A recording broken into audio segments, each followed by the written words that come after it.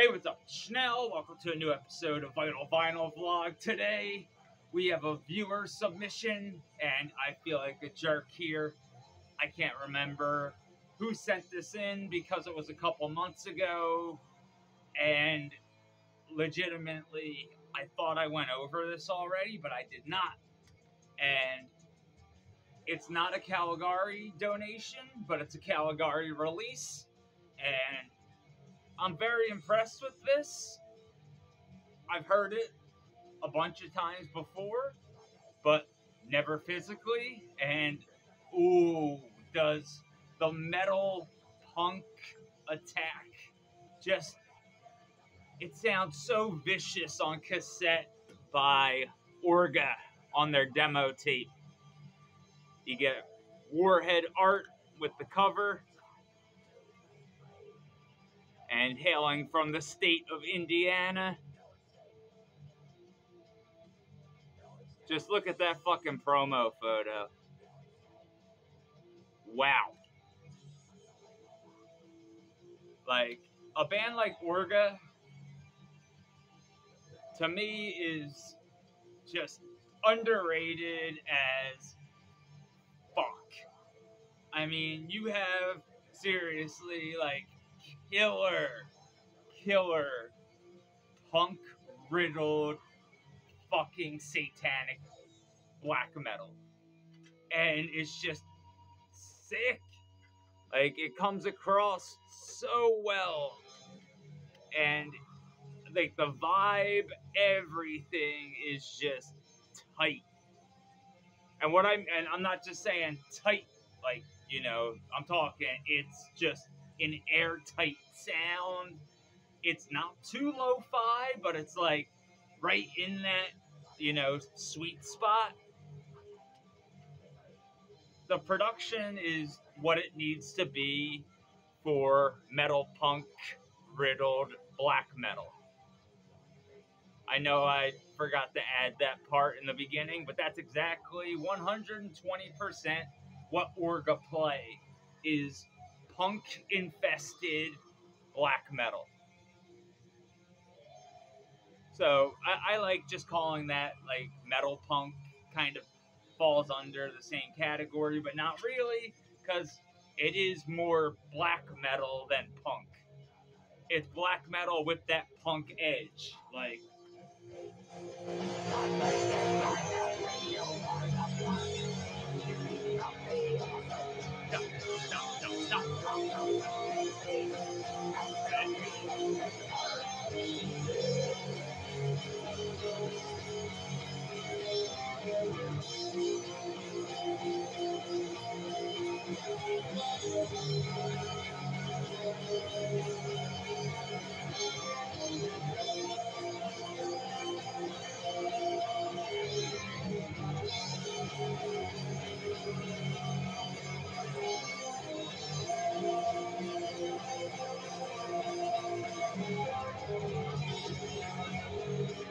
Awesome.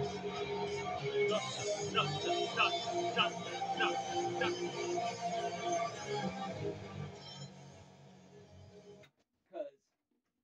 that's something very important that a lot of people don't really realize with black metal.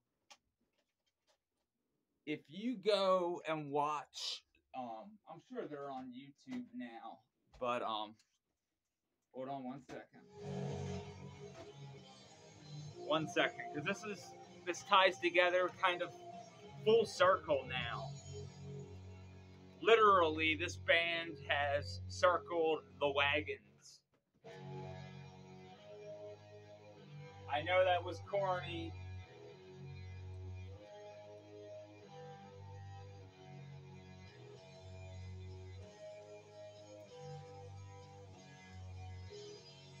I'm talking about the mighty Dark Throne.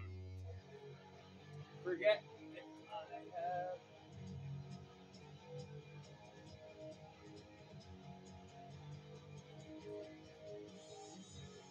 And the picture disc as well. Now, if you have the CD reissue of, what year was it? Well, it has like a multimedia CD, which before YouTube, that was how you saw a lot of your favorite bands live. But here's the thing with Orga, because it hit me a little bit like later on after listening to this again on a physical media format, and I don't know how I missed this, but there's a real like heavy kind of Dark Throne sardonic wrath error feel, and I don't know if that's just me, but like it reminds me of like a Dark Throne style, like right before they went to that like kind of Motorhead worshipping, hiking metal punks, Canadian metal, you know, those records and stuff, FOAD, etc., etc., which, you know, they're good records if you have an open mind. But, you know, if you want Transylvanian Hunger version 2.0, then obviously don't go listen to Circle the Wagons. You're just going to be disappointed. And that's just the way it is. Like, I'm not taking shots. I'm being dead serious. Like, the thing about Dark Throne is they embraced, again, a lot of you might be like, what the fuck are you talking about? But, like, a lot of black metal would not exist without punk. If you don't believe me, ask the dishes. They can sing, they can dance. Don't believe me, this isn't France, but all I know is that this is badass. And we get these these 5 Hoosiers and they're a bunch of satanic not losers. But no, seriously, Orga really nailed Christ to the cross with this one. No escape, competition, or ritual wisdom. Collection, chase / in pain, and raised in hell. Like, this is a record, like, it kind of makes you want to go pick a fight. Well, a demo. Like, this demo legit makes me want to go fight, like, somebody coming out of church on Sunday and be like, where's your fucking God now? But I'm not going to do that because I'm not that type of person. But that's the type of demo Orga put out here. Again, that punk-like vibe, it's on the fucking money. Like, it's what it needs to be. It's vicious. It's ripping. And notice I didn't use the word buzzsaw because, no, when I say ripping, I'm talking like that kind of ripping. Oh, not everybody will know that, but everybody should know Superstition. Like, it's got that kind of Superstition demo ripping sound, as well as Daiva demo ripping sound. The full-length Daiva, oh my god, I can't wait to go over that with you folks. That is a grade A banger. Like, seriously, hails to Steve Jansen for just being a Riffian. And we're gonna go over the new Acid Witch before Halloween. I'm, like, obsessed with this fucking album. And if you don't know, Rot Among Us by Acid Witch, I'm not even joking. It's right next to Witch-Tanic Hallucinations. Like, it is so good.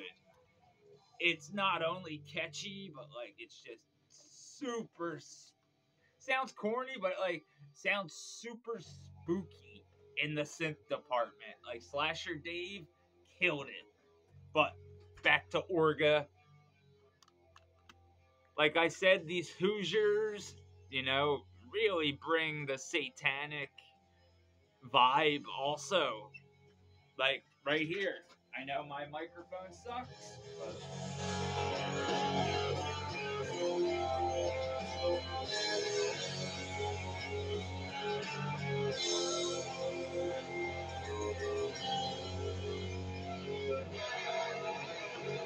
yeah. And then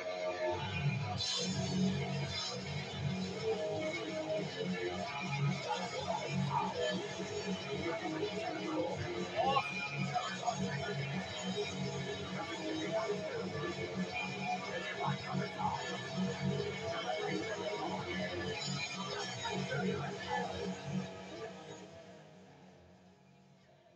yeah. Orga's awesome, but like it really do remind me of like Sardonic Wrath Error Dark Throne. And I mean that in the best way possible. But again, real quickly, if you watch Fenris talk about Transylvanian hunger, he talks about why the drums are just like, you know,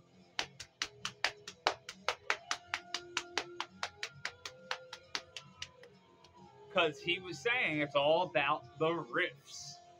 And when it comes to Transylvanian hunger, like, the drums are just there. And that's the way they're meant to be. And it's very, like, one of those things that, like, I remember just thinking, like, oh, the drums, you know, like, because, like, if you listen to Immortal, just for the sake of Norway, you listen to Immortal Blizzard Beasts. Obviously, like, they're blasting gutters, ridiculous. Where Transylvanian Hunger, the drumming is minimalistic as fuck. The whole record's minimalistic, but that's the point. And it just works extremely well. And I mean, to them, they took that whole true Norwegian black metal shit super serious. I don't know if this one says, oh yeah, it's got some giant letters. Because this is a reissue from 2017. I know mine's like a Peaceville 30th anniversary.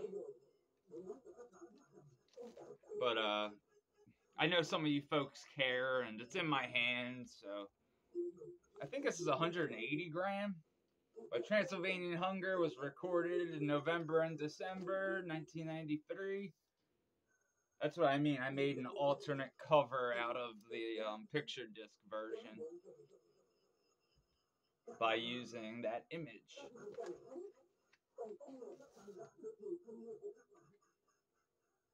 You gotta love it though. It's just classic. And how many times has it been copied? It's ridiculous. But well, okay, so the digital remasters they started in 2003. I'm looking at it right here.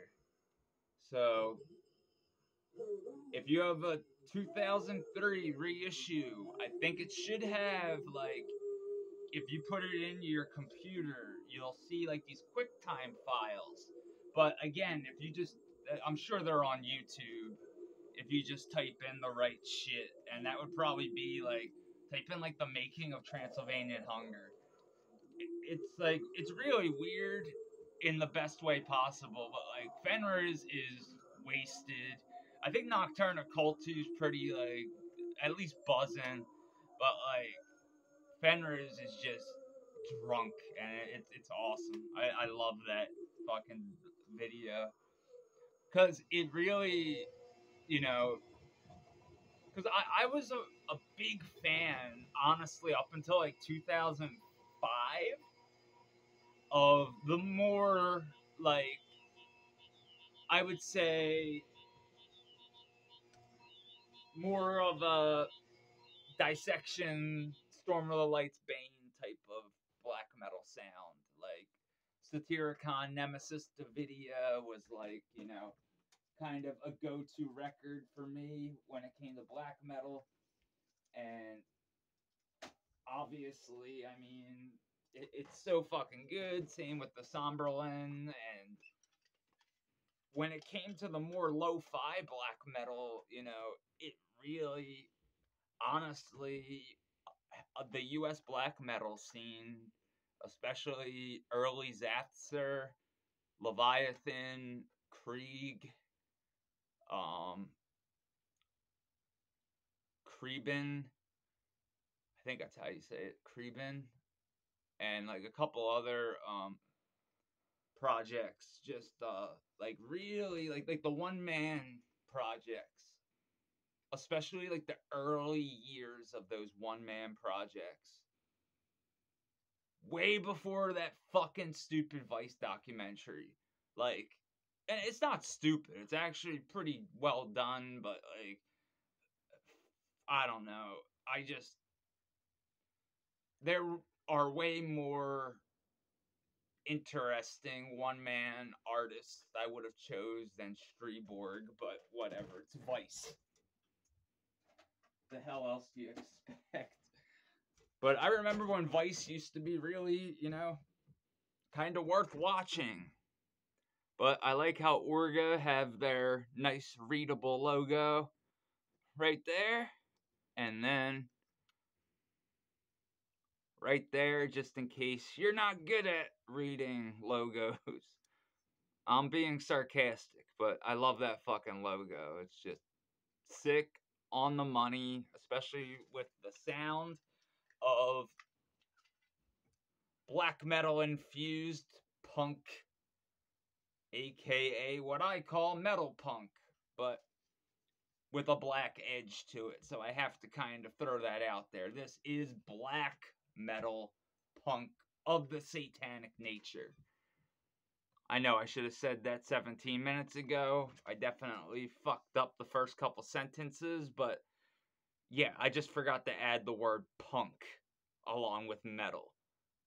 Because this legit is one of, like,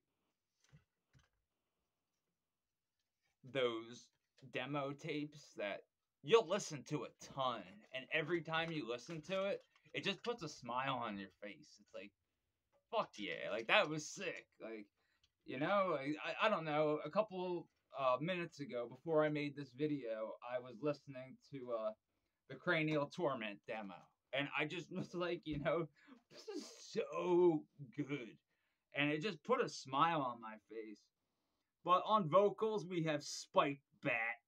On bass, we have Lord Eldritch. On guitar, Dark Magmus. And on drums, we have Skin Great. Many worship Satan. Satan worships us.